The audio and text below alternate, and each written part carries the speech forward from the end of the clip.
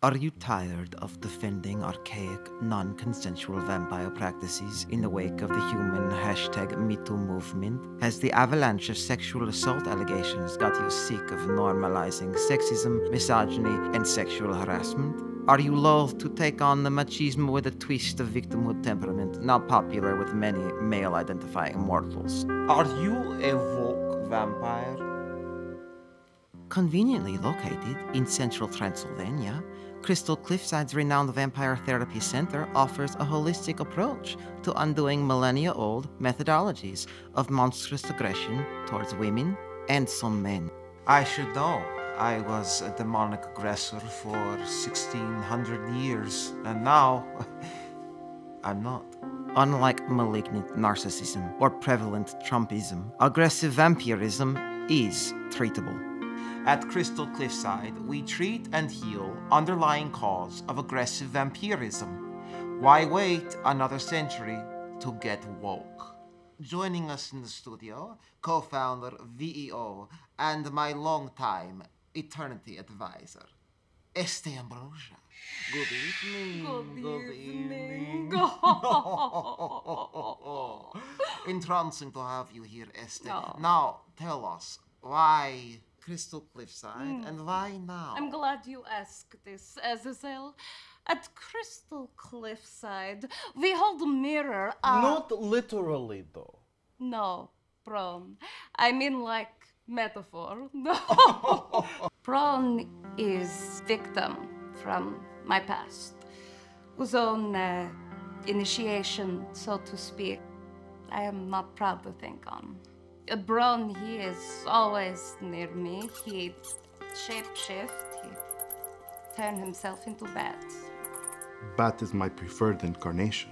He was rabid for a time. It was horrible. Braun. Apologies. These movements, they rouse us, even as we are undead, forcing us to confront our own role in perpetuating human rape culture, which runs rampant in that patriarchal hellscape. Traditionally, the vampire community is not known for shining light on this subject, no? Which is why we've rebranded. Enter the woke vampire. Oh. Good evening. Good evening. Surprise, surprise. I didn't know he was coming. It's quite an entrance. I couldn't resist.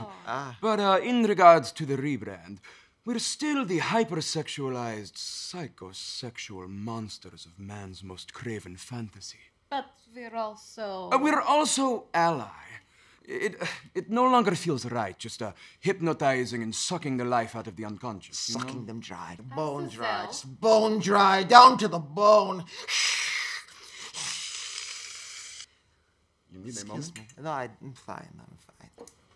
Well, the beast that made me host was from Devonian times, and that's some 360 million years ago.